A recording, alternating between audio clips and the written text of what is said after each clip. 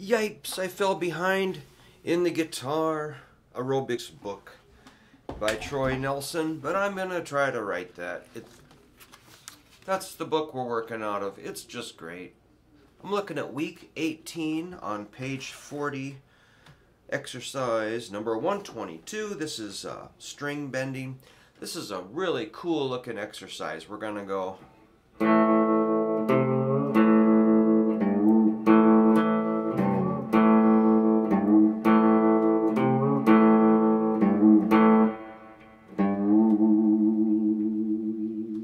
Wow, man, I'm just reading that.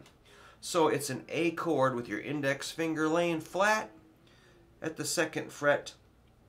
Make sure not to touch the A string with your index finger. Let that be open. Alright, so we're going to bend.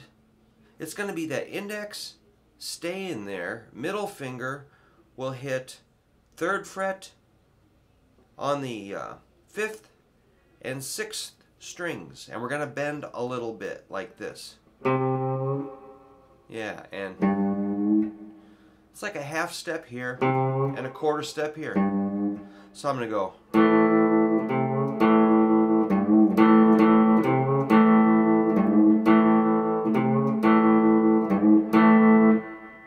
And then I finish with a, which is a whole step bend. I'm taking a G, bending it up to the sound of an A, like this, and putting some shake on it.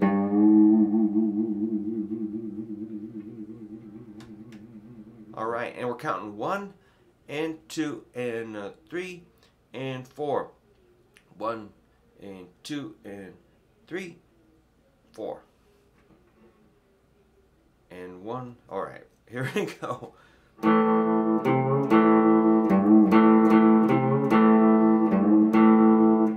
Double check.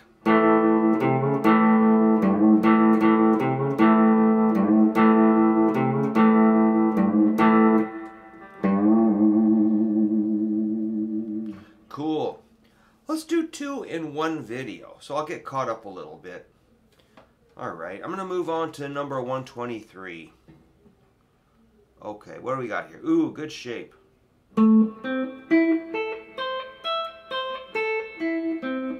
These are arpeggios. That's A minor.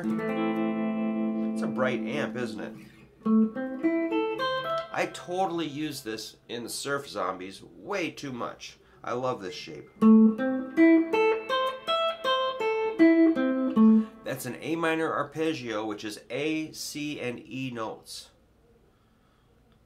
And it's a really cool shape. It's a 12, 10, 9, 10, 8, 12, 12, 8, 10, 9, 10, 12. Then we go to a C major chord, which is up here at 15. C major is C, E, G. Notes. Double check.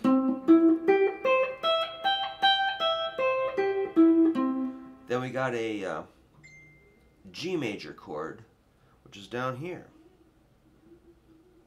Oops.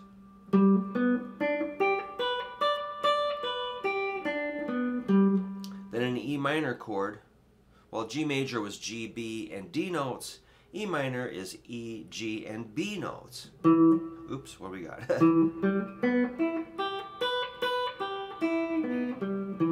That's shaped just like the A minor. So you've got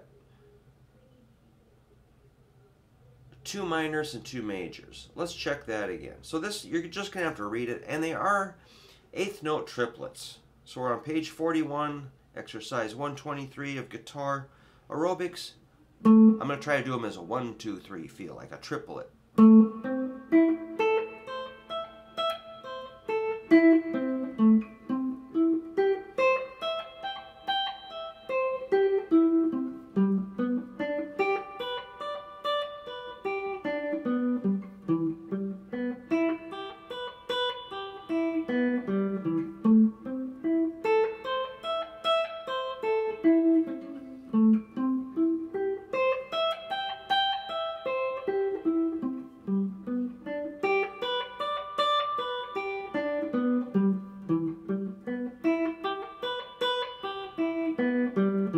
So Pinky really takes a leadership role in this.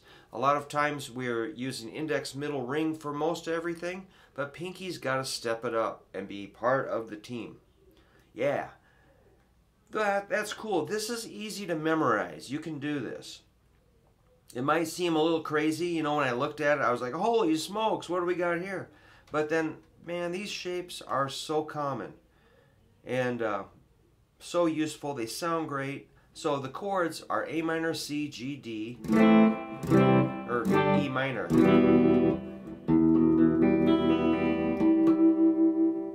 Yeah. Work on that, and I'll try to get caught up with the other things, and I shall not fall behind.